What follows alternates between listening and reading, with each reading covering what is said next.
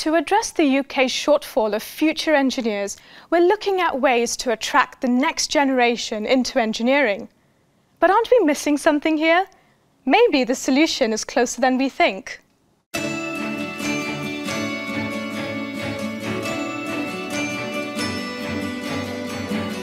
Engineering is all around us. As adults, we take it for granted. And as for children, do they even know it's there?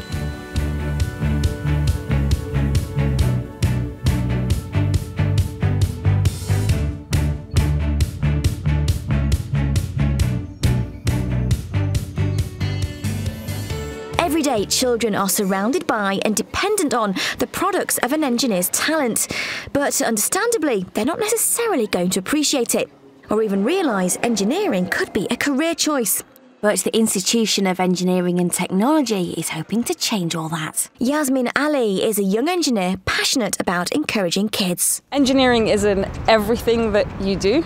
So it's in your pencils, in your paper, in your pens at school, in the clothes that you wear, in however you get to school, in a car or in a bus or whatever. Also in the technology that you use, so phones, iPads.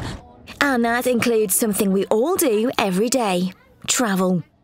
Here in London, engineering is vital in keeping the city moving underground. And someone who's responsible for this is Hayley Oakhill. I'll go on track and I'll either inspect it to see if there's anything wrong with it, or I will go out and fix the track.